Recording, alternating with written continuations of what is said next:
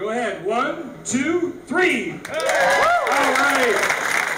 With the ceremonial cutting of the glass ribbon, the 5th annual Glassfest is underway.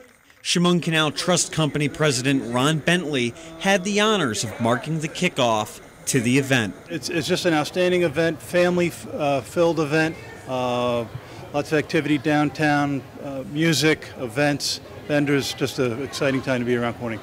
After the ceremony, a special 2300 Degrees event was underway at Corning Museum of Glass. Thursday night's kickoff event featured live glass making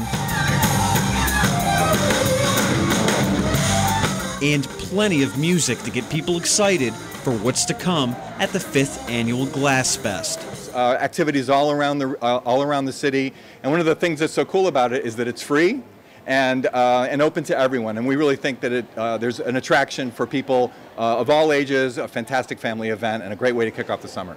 On Friday, Saturday, and Sunday, Glassfest will feature plenty of live entertainment and hot glass demonstrations. On Saturday night, the skies over Corning will light up during the Glassfest fireworks show at Riverfront Centennial Park. The biggest attraction for the Glassfest is actually families coming together and having a bunch of fun together.